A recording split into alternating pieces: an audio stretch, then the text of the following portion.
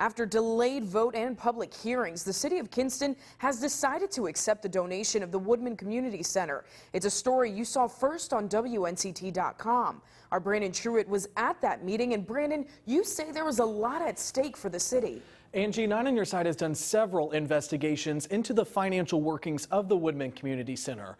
Now, records showed the center's finances to be all over the map the past few years, and tonight's vote decided if the city wanted to take the donation of the Woodmen, making it its own. Mr. Swinton? Yes. Mr. Aiken? Yes. Mr. Tyson? Yes. Ms. Suggs?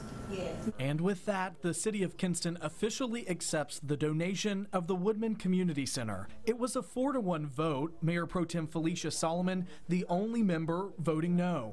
I'm voting no because this vote is not whether or not the Woodmen Center should close, but the vote is if we should take the gift.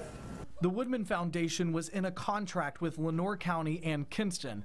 The agreement required both parties to invest $500,000 with the center's promise to operate for the next 30 years. That was in 2012. Today's vote makes the contract void. The Woodmen Center is now an entity of the city. We're very grateful and thankful for the city's efforts in the operation of the facility today. It is a beautiful, world-class and valuable facility. A 9 on Your Side investigation showed the Woodmen was experiencing financial whiplash.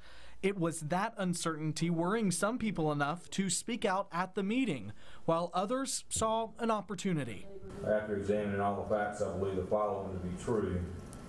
1, it's impossible for the city to operate this center without the use of taxpayer dollars. And I still stand in support of the council taking over the Woodmen Center because it gives our students opportunities. And as someone who serves children every day, someone who grew up in this community, why would we take that from our children? Kinston City Manager Tony Sears says no taxpayer money will be needed to keep the facility running. In all, the Woodmen Foundation will be paying off more than $9 million still owed to the center, and the city has just over a month to officially change the facility's name. Brandon Truitt, 9 on Your Side.